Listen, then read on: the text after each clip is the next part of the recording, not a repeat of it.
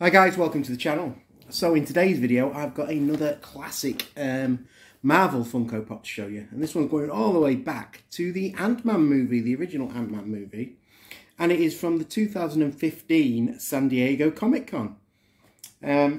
So it is the Antman with the blackout mask. I haven't got the original version of Antman.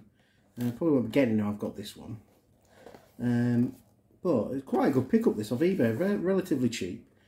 And so it's got the Funko 2015 Summer Convention sticker, and it's a really cool looking pop. I have got the unmasked version of Antman, which we'll have a look at when we add this one to the collection. I thought it was quite a cool one to add out. Everything replaced with black and red instead of the silver, but it does look really cool. Cool Funko Pop. So, a little bit of box batter, but never really lets that worry me. So there he is. So you can see the silver has all been replaced with black.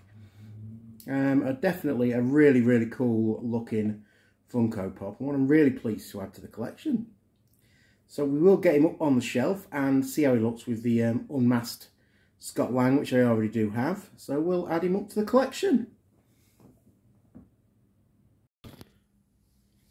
So there you can see Antman added into the collection.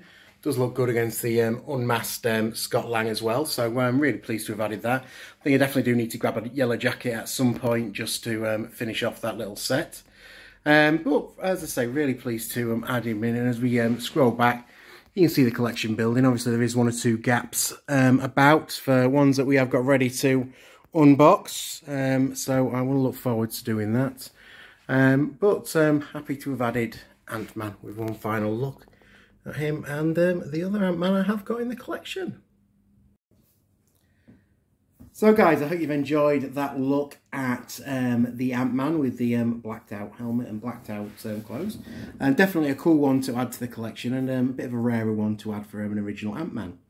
As I say, really pleased to add it to the collection and get it sort of lined in there. Obviously, if you do watch the videos, let me know what you think to this figure. Is it one you'd like to add to your collection? Have you already got it in your collection? Do you have a good range from the original Antman film? I'd really like to hear from you. Otherwise, that's it from me today. I'll see you in the next video.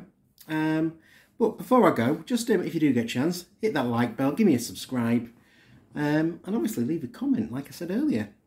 Other than that, bye for now.